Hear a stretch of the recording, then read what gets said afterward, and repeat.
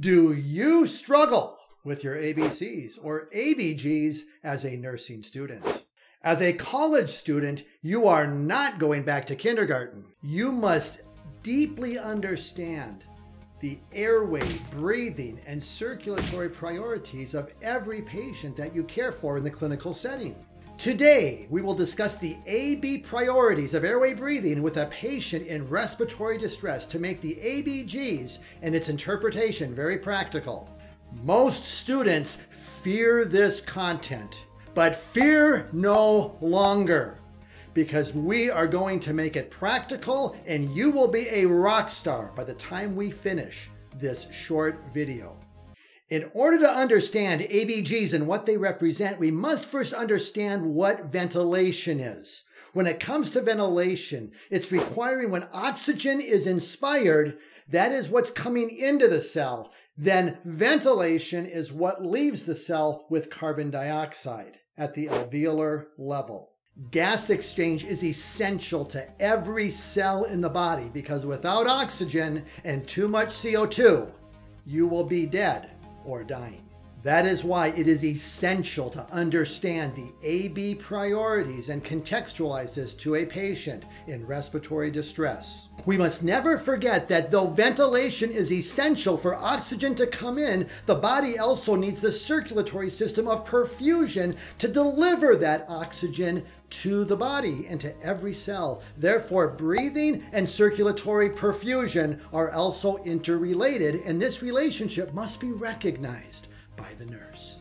The most common problems of ventilation that you will see in the clinical setting will include pneumonia, COPD, asthma, and in the pediatric population, asthma and RSV. Let's briefly contextualize this with an elderly female who comes to the emergency department in respiratory distress.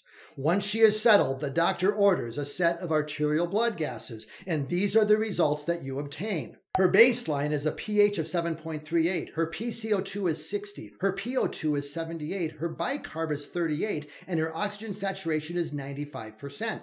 When she comes to you, her pH is 7.25, her CO2 is now 85, her PO2 is 75, her bicarb is 42, and her O2 sats are 88%. Now, based on your knowledge of ventilation and perfusion, do we have a problem here? And can we correctly interpret each of these arterial blood gases? In order to recognize a problem, we need to trend and recognize the significance of what's relevant in this arterial blood gas and why, in what direction is this patient heading. In order to correctly trend and identify how this patient is doing, we must first look at our baseline ABG and correctly interpret it and identify what's relevant and why. Her pH is 7.38. That is normal. Her PCO2 is 60. As you know, that's elevated. But let's look and say, why is it elevated? Let's look at her PO2. It's 78. That's slightly low. As we look at her bicarb, it should be no higher than 26. She is 38. The question is why? Well, when you understand COPD, you understand that because of chronically elevated CO2 levels, the body is going to compensate by elevating the bicarb that the kidney secretes. Therefore, elevated bicarb is a compensatory response to a stable but elevation of CO2. Her O2 sats are 95%, which is normal. So this baseline ABG, how would you interpret this? Well, let's use 4 basic steps to help us identify the priorities that we will see and how to clinically interpret this. Number 1, her pH is normal. Secondly, her PCO2 is elevated. And as we addressed, why? Well, because of that CO2 elevation of COPD, the kidneys compensate. So therefore, as we look at the bicarb and the PO2 being slightly low, it's not a critical finding. Because of the CO2 being elevated, we have compensated respiratory acidosis.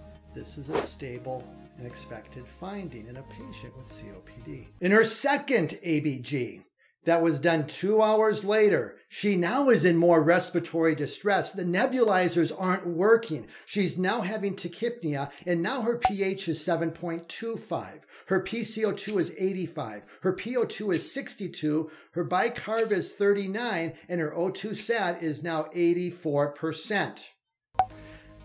Now, in order to recognize the problem here, what relevant data is a concern to the nurse? We need to recognize that she's moving in the wrong direction. Her CO2 is now elevated to 85, and her pH is down to 7.25.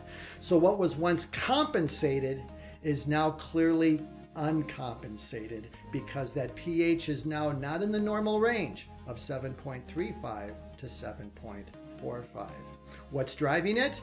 It's respiratory, because when we look at her pH, it's elevated as it was. And as you know, remember, it takes up to 24 hours for the kidneys to compensate when there is a problem with gas exchange and elevation of CO2.